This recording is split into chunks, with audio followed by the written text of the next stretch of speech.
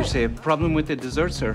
I think that's pubic hair in the cake. Oh my God. Silly circumstances, misunderstandings, and outright grudges have all contributed to these 10 times people tried to scam fast food restaurants. Part 2. Crying over missing knife. Popeye's chicken is the shiznit. An attorney from Mississippi had to undergo emergency surgery after choking on a piece of fried chicken from a Popeyes, and as a result, decided to sue the chain. Why would he sue the chain, you ask? Well, apparently he blamed Popeyes and its employees for failing to give him a knife with his order at the drive-thru. Instead, he was given a spork, a hybrid utensil combining a spoon and a fork. The man claimed no one showed him how to use the device, so he was seeking financial compensation and punitive damages. Put it in your mouth. Instead of going back to the restaurant to have a chat with the staff, or, taking smaller bites of food. However, he eventually dropped the suit, but not because he had a change of heart, but because of how direct people were online. As many people pointed out, who eats fried chicken with utensils anyway? Now that's a knife.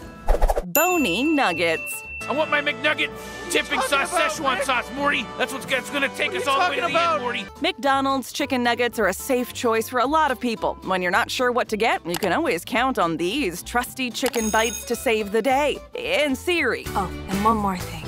10-piece McNuggets. In May 2020, however, a Palm Beach man had a very different experience with the McNuggets. As he was enjoying his meal, he bit into something very hard and quickly experienced a sharp pain coming from his mouth. He was in a great deal of pain, and he realized he had broken his tooth on the foreign object. The culprit? A tooth, just shy of an inch long, that was somehow in the breaded piece of chicken. What? No way! According to Alexei Stolfa, he suffered from unbearable jaw pain, toothache, and a headache for the next few days. When he visited the dentist, he also found out that he had 2 micro cracks in his tooth, which led him to take McDonald's to court and demand $1.1 million. The chain is looking into his claim and has yet to pay 1 penny. The price was not right. Always delicious, Taco Bell. I just want to take time to say thank you for my family.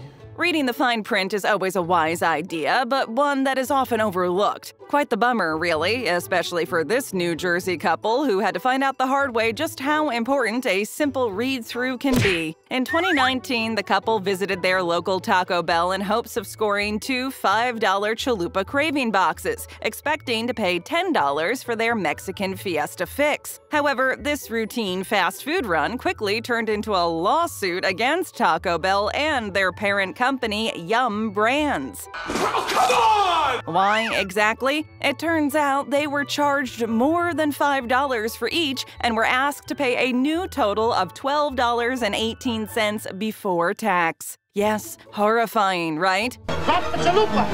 Drop it! Drop the chalupa! Yeah, drop the chalupa. They sued the chain for false and misleading advertising and requested compensation for the time they had wasted driving to Taco Bell, as well as the gasoline expended while using their vehicle. So they wanted justice to be served. Only they weren't served justice, but rather some humility. Taco Bell didn't have to charge them what was advertised because the commercial had some legal fine print with a prices may vary disclaimer. 1 inch too short.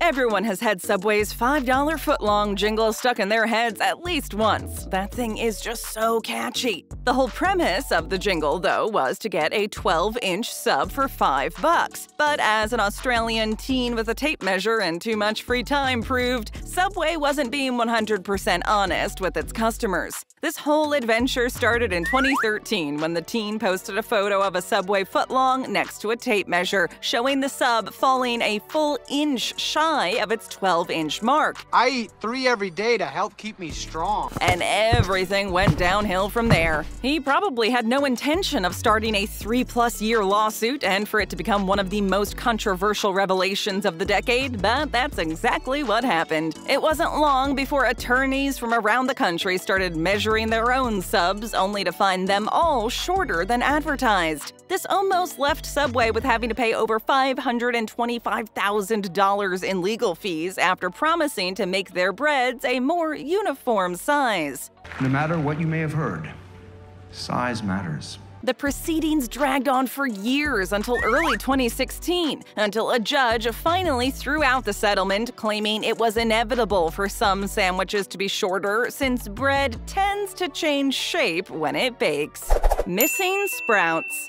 How intelligent do you have to be to take a food order? Mistakes happen, especially when you work at a fast food restaurant. Politely asking them to remake your food is one thing, but suing the entire chain is a whole other ballgame. That's the step California resident Heather Starks decided to take when she tried to take Jimmy John's to court for false advertising. In 2014, she ordered a sandwich at her local JJ's that was advertised online and in store to contain alfalfa sprouts. However, she was instead met with the ultimate disappointment, a sproutless sub. Oh, give it a good hope.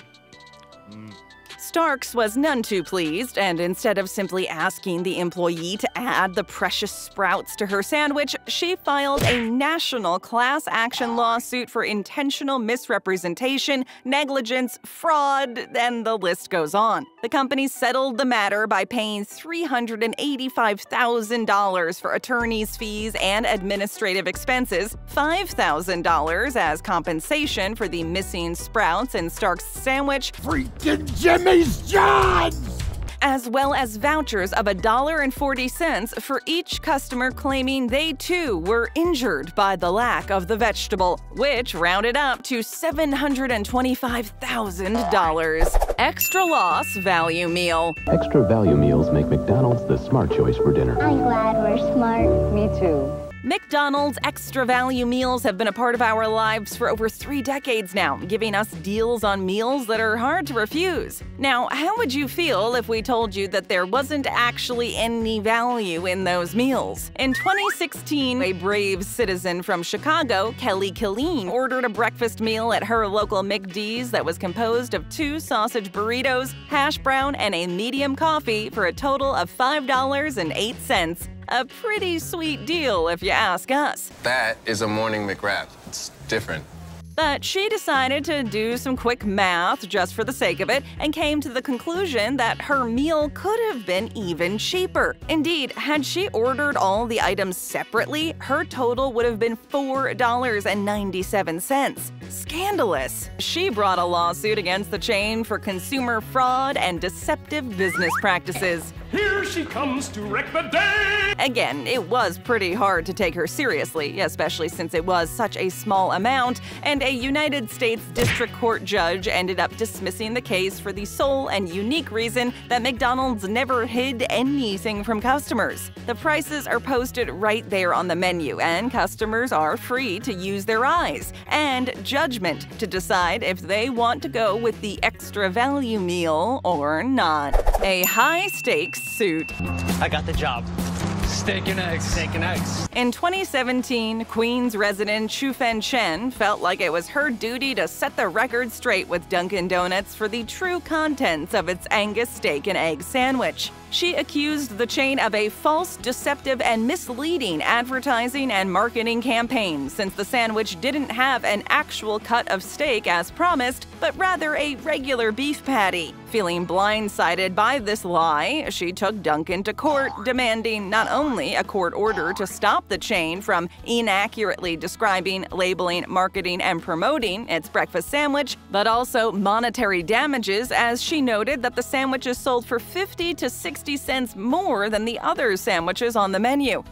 Don't mind if I do! In her defense, the commercials did make a pretty big deal about the steak component and mentioned it multiple times. But still, one quick look at the ingredient list, which is available to all customers, is enough to clear them of any blame, according to Dunkin' at least. Is that your sandwich? As of today, the suit is still ongoing and no verdict has been handed down yet, but it has led to many in-depth discussions about the definition of the word steak.